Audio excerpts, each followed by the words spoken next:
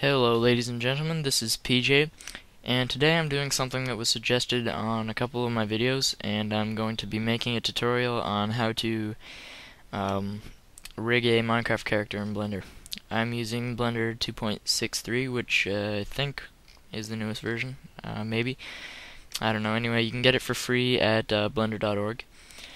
So, I'm going to be splitting this tutorial into three parts. The first one will be making the body of the character and then skinning it.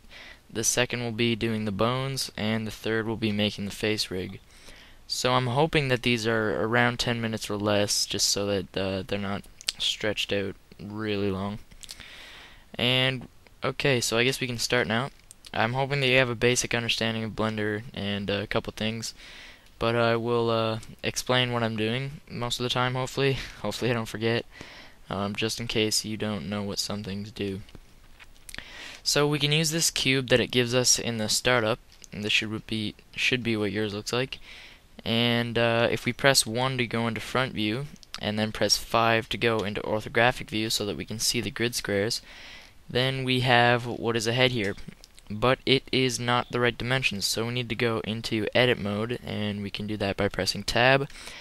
And right here it should be set like this, but the vertex select, but what I want you to do is change it to face select, the one on the far right, just so that it's easier to grab these things, and we can grab them individually and drag them around like that. So now we need to press Z to go into wireframe mode. And what I'm going to do is make each of one of these little grid squares equal 1 pixel on the Minecraft character. And the Minecraft character's head is 8 by 8. So right now, it's 1, 2, 3, 4, 5, 6, 7, 8, 9, 10. It's 20 wide. So we need to take away 12. Sounds right? Yeah. But what we can do is just drag it into the middle here, and then go up 4. 1, 2, 3, 4. And to get it, if it's going like this for you, if it's just going like this, you need to hold Control so that it snaps to the grid squares. So if we hold Control and drag it up, 1, 2, 3, 4 grid squares, and then we bring this one to the middle and do the same, 1, 2, 3, 4, and then same with the sides, 1, 2, 3, 4. And 1, 2, 3, 4. Now if we press 7 to go into top view, we notice that it is too long. So we drag it into the middle, 1, 2, 3, 4, and then bring it back so that it's even.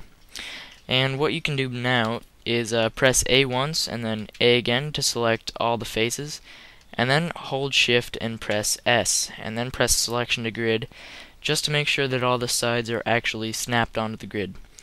So here we have our Minecraft head, so we can press Z to go back into solid mode, and then press tab to get out of edit mode. So now we can use the head to make part of the body. We just need to make it longer because the body is 12 pixels long.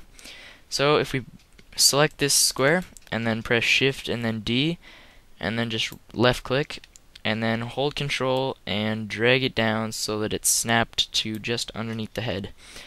Now if we press tab and then Z, we are back in edit mode. And since this is 4 and it needs to be 12, we need to move it up 2 pixels so that it's 12 long in total. So 1, 2, and 1, 2.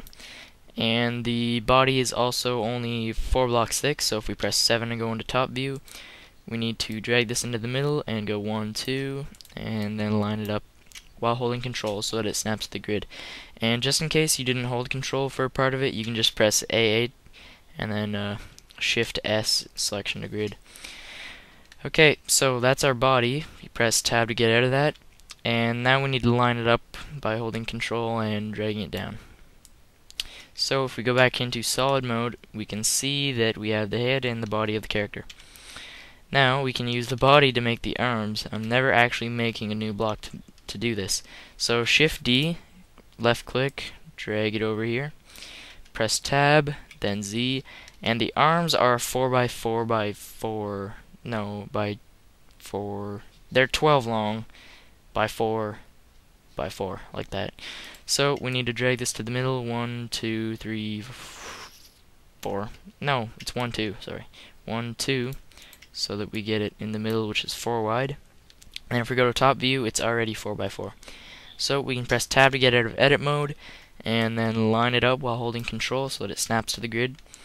Now if we just press shift D, we can hold control and drag this guy over here, because all the arms and the legs are the same length, 12 by 4x4.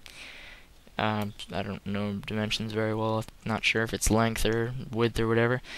But now that we've dragged them all into place by holding control and copying them, we have a full Minecraft character's body. So there it is right there. It's pretty cool. Pretty cool. So now we need to connect him so that it's not just separate parts like this. So if we hold shift with one of them selected and then select all the other parts, and I like to select the body last just so that the swivel points around the body. Once you've selected all of them while holding shift and right clicking, you hold control and then you press J. And so now we have a full Minecraft character that can't be messed with each individual part. So now we need to give him a skin, and if we go into this right column here and go over to the materials tab, he may already have a material, or it may just look like this, in which case he doesn't have one. And then you need to just press new material and it'll give you one right there. And it doesn't matter about any of these right now, we can deal with those later. So if you come into the textures tab, which is right next to the materials tab, there may already be a texture there. Again, I'm not sure, my settings might be different, but if there's not, then just press new texture. And right here where it says type, it should be at clouds or something else, and you need to change that to image or movie. And now if we go down here to image, we can press open, and then we just find the skin that we want. I'm not sure, I'll just try the Steve skin. Yes, so this is the Steve skin I made for this tutorial. What I did to it already was made all of the parts where he has skin one color, just so that when we make the face rig, if you open his mouth, sometimes the textures will stretch. Well, actually they'll always stretch, but it's just really annoying because they stretch and it doesn't look very natural. But if you make it all one color, then you can't even tell it's stretching. So now that we have our image, we need to go down here to image sampling and uncheck bitmap and uncheck interpolation. And here at the filter, we need to select a box. And what I also like to do is right here at the filter size, I like to drag this all the way down to 0.10. And now when we go into mapping, the coordinates need to be UV, and that should be good just like that. So now that we have the actual skin on the character, we can't see it or anything because we haven't UV mapped it to this actual mesh. So what you need to do is press tab and then press A and then press A, and once you have everything selected, hold control and then press the right arrow button 3 times. And this will bring you to this side being the UV image editor and this side being 3D view. If there's a sidebar here, you need to just press N and then that'll hide that, and if there's one here, just press T and it'll hide that. So what you need to do is in this side of the window, you need to press U with all his body selected and then press unwrap. And this will unwrap the mesh can't even speak onto the UV image editor. Now where you see this little image logo, you need to click that and then go up to steve.png, and what that'll do is put the Steve PNG in there so that it's unwrapped onto there. So now if we go into front view on this side, we can see that we haven't assigned where the face should be on the actual character. And if you don't see anything but the body being totally gray, then all you need to do is press N and then go down here where it says display, just like that, and then this box will be unchecked. What you need to do is check it so that it says textured solid. Okay, so now what we can do is we need to select his front face and then go back to the UV image editor and right click to drag these little dots, and we need to drag it so that it fits over his face, just like this, and then we drag the other one to the other top corner, other one to the bottom, and just like this, lining up his face. And then what you can do, you might have done it so that it looks like this, just crook it off a bit. Well, everyone will do it like that. you need to just press A and then Shift S and select it to pixels. It's kind of like snapping it to a grid, except snapping it to the pixels. And now if we look at our 3D view, we realize that his head is upside down. So come back into the image editor and press rotate or R and then type in 180, and that'll do his head a full flip. What you can also do is press R and then hold control so that you can just go like this, so that it just snaps to the pixels, and rotate it manually. Now another problem you might notice is that his face is extremely blurry, and this happens on a couple other rigs that you can download off the internet. I've tried this on them, but it doesn't work for some reason. I think the image is too small or something. But what you need to do to fix this is you need to go File and then click on User Preferences. Once you're in User Preferences, you need to go to the System tab, and then where it says Mipmaps right here in OpenGL, you need to unclick that, and that will stop mipmaps from happening in the 3D view. So now we can just exit out of that. And now if we come back to here, we can notice that his face is perfectly nice and straight pixels and everything. So I'm not going to go through myself skinning the entire Steve character because that would take a very long time, and skinning is one of the more easier things to do. So I'll just do a couple more.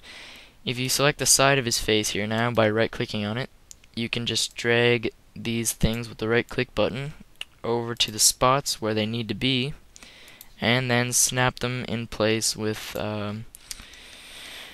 Control S. So AA, Shift S, selected to pixels, and then we rotate while holding Control so that it is facing right side up. So I'm just going to give a quick preview of what that looks like. Press 0 by go into camera mode, and I'm just going to bring the camera over here so that we can see his face, and then press F12 to render that out. So as we can see, he looks very beautiful and perfect, and as he looks like I missed a pixel when I was editing his skin, but I'll fix that later, if at all. But yeah, that's basically how you skin the character. It's really straightforward. I'll do one more and then I'll just come back when I'm done. So yeah, it looks really good. It's nice and crisp and sharp, and there's no white lines there. That's why I turned the filter down to 0.10. So just press escape to get out of that, and then go back into front view, and I'm going to click my character again and do the front of his body. So we just select his body like this and do the exact same thing. Drag these little guys over the part of the texture that it needs to be at, just like so, and then AA, Shift S, selected to pixels, and then R180 to rotate it 180 degrees so that it's perfect. And if we render that really quick, we'll be able to see his neck. Yep, looks really good. So just press escape to get out of that. And so now, something that might happen is, for example, I'm not going to, you may have done this. You may have dragged the pixels, you may have dragged these little draggers over the pixels and then snapped it, but his body might be sideways like that. What you need to do is then just rotate it 90 degrees and then line up the pixels so that it works out, because it can't be on its side. Select them to the pixels and then rotate that 180 degrees, and it's looking good again. So that should be all that you need to know for skinning. As far as I know, it's quite straightforward. So I'm going to come back when I'm done and then see what I need to do from there. One quick thing I need to add while I was in the middle of doing this, I got down his head and then realized when I went to do his body, you might not be able to see the side of his body so that you can skin it. But what you can do is select the side, like so, hold Control, and then drag it over so that the side's visible. And if you're experienced with Blender, you've probably figured that out by now, but I just thought that I'd mention it for anyone that's a bit newer. So I will finish skinning him now and be back in a minute. Okay, so I'm back, and as you can see, I have fully skinned every part of his body, and it only took me around 10 minutes, so it's not a very hard process, and it shouldn't take you that long. One thing that you can do, and it's probably a bad time to tell you now, just in case you wanted to try it, because it's too late, you can select, by holding Shift, multiple parts of the body, and then just do them at the same time. So if they were enlarged like this, you could go like this and drag them down, but you'd have to do it twice, so it's kind of irritating. But I guess it's faster if you can do it that way. You might have noticed that I had to change a lot of his body parts so that I could see other parts of him. Sounds really creepy, but it's true. So I'm just going to drag those back into place while holding control to make sure that everything's still snapped. Drag it over. Oop. Okay, so that looks really good. And one thing that you can do is press 1 to go into front view, and then press A while still in edit mode. Then hold shift and press S and says selection to grid, just so that you know that he's still snapped to the grid and everything is good. So now if you press tab to go out of edit mode, then 0 to go in camera mode. Let's just zoom out so that we can take a better look at him right now. And then press control and then press the right arrow 4 times, and that'll take you back into normal view. But what you might notice is that you can't see anything on him. You need to do the same thing as you needed to do in the other mode. Press N, go to display, and then down here where it says texture solid, you need to check that box and everything will be fine. And another thing, in this world tab, when you render something, everything might be extremely dark except for the light that comes from this light right here. So if you go into this world tab and then go down to environmental lighting, it will be unchecked like that, and you'll end up with something like this. And we don't want that, so if you just check the environmental lighting and then render it out, we have a perfectly in proportion, beautifully looking sharp Steve skin. And yeah, so that's basically all I wanted to cover through this episode, so I'm hoping it wasn't more than 10 minutes, I won't know yet. It probably was though. So I hope this helped. If you have any questions, you can put them in the comments section, and look forward to the next part, which will be making the bones and making him be able to move with the bones. So again, if you have any questions or something that I'm doing wrong, because this is my first tutorial, just mention it in the comments section. So thank you for watching, and stay tuned for part 2.